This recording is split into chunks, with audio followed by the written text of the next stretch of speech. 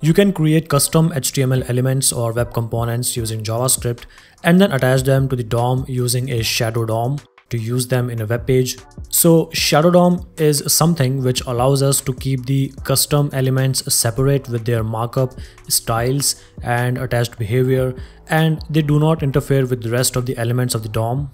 So if you want to learn how to create your own self-contained web components and then use them, then watch this video till the end and see how you can do that. Also, while watching, if you think that this video is helpful for you, then don't be shy and please like it and subscribe to this channel. If you don't already know what DOM or document object model is, then it is a tree-like representation of every web page and their contents.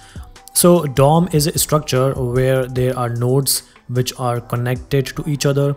Each node represents HTML elements added to the web page.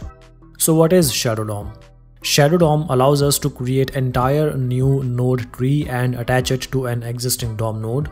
This node tree representing the shadow DOM is called as the shadow tree.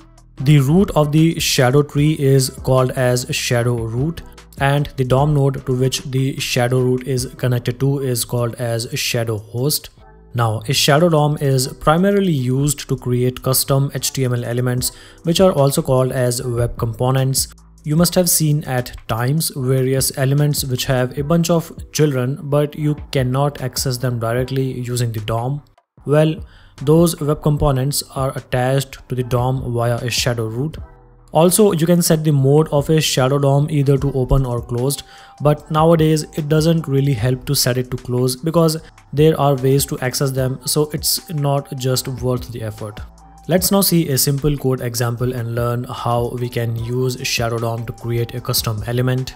So to create a custom element, first we have to create a class for it, which should extend from the HTML element class.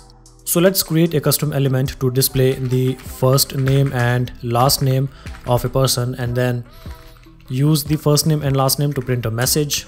To do that, first let's create a class and let's just call it as person name, and this should extend from the HTML element class of JavaScript.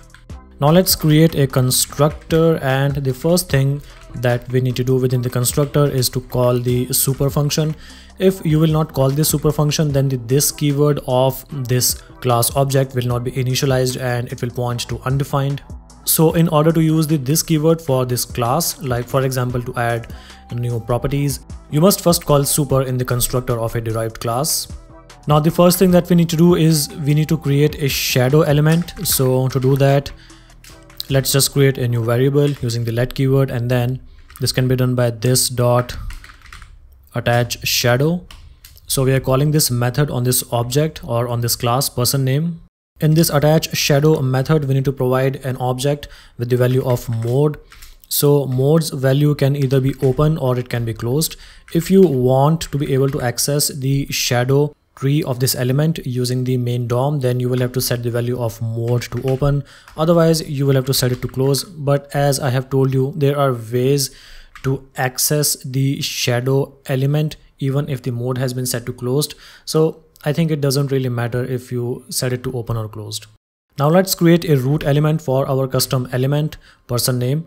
So for this, I am going to create a div by calling document.createElement, and the reference is going to be stored in this element root. Next, let's create the labels and the inputs for first name and last name. So this is just usual stuff. I am using the document.createElement to create the elements and then get their references in variables. So this is the first name label, this is for the last name, and these are the inputs for first name and last name. Now let's start to append these inputs in our element root, and that can be done by simply calling element root.append, or you can also use append child, but you know what, let's just use append for this purpose. So let's first append the first name label and first name element.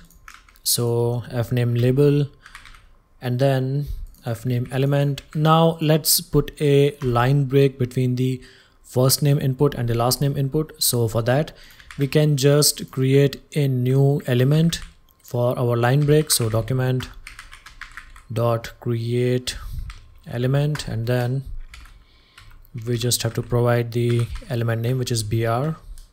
And now let's append the label and input for last name. So this is the last name element and this is the last name label. Now I'm going to create a new element to output the text. So for that, let's create a new span element. Again, let's put a line break between the span and the last name element, and then let's append the span element to the element root. So this can be done like this. Finally, we have to wire up the change events for the first name and last name input. So whenever the first name and last name inputs will be changed, then we will have to output a message to this span output.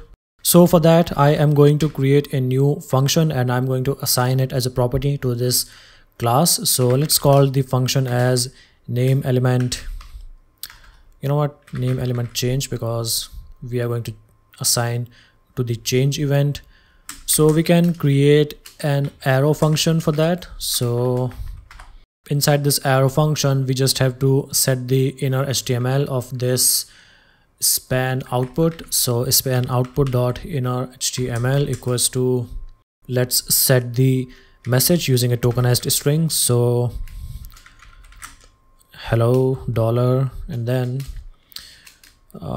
this is the parenthesis. So fname element dot value, and then a space, and then let's set the value for last name element, and that should be it that we need to do. So finally, we need to wire up the events for first name and last name. So let's do that. Fname dot add event listener. Now whenever the value will be changed, then we are going to update the message. So change, and then this dot, basically we have to invoke this function whenever the value will be changed, and we can use the same code for the last name element too. So let's just do that. Now the last thing that we need to do is we have to add this element root as a child to this shadow element. And to do that, we can normally call the shadow element dot append, and then we can provide the element root as an argument. So our class has been created, but we still have to define a custom element for our person name component. To do that, I am just going to, you know what, after this class, I'm just going to call custom elements dot define, and then we need to provide the tag of the custom element, which should be person name, and then we have to provide the constructors of a constructor. We can provide the class name, person name class, and then now all we need to do is to add this custom element, this person name element, to the body of our page. So let's do that. Now let's run this page in the browser to see if it is working as expected or not.